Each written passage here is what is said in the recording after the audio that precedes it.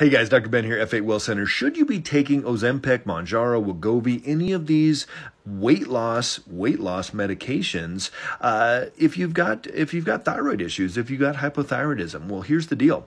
80 to 90% of women that have hypothyroid actually have Hashimoto's. Hashimoto's is actually an autoimmune disease. So if you have an autoimmune disease, should you be taking a drug that can drive your blood sugar really low, that can cause hypoglycemia? Well, here's the deal.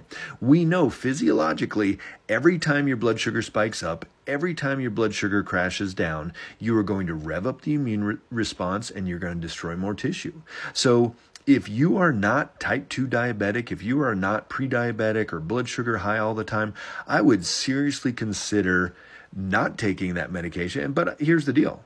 All you have to do is track your glucose, either finger prick glucose monitor or a continuous glucose monitor. And this is what we do with every one of our patients. And so we're able to see exactly why that blood sugar goes up, why it's going down, if it's crashing down. On Ozempic, if you are crashing down, you are revving up and destroying more tissue.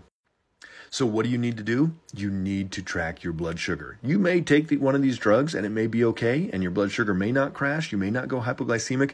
I'd be surprised, especially if you have autoimmune disease. Almost every patient that we work with that has autoimmune, that blood sugar spikes up, that blood sugar crashes down, and you've got to get it stabilized 85 to 110 all day, every day.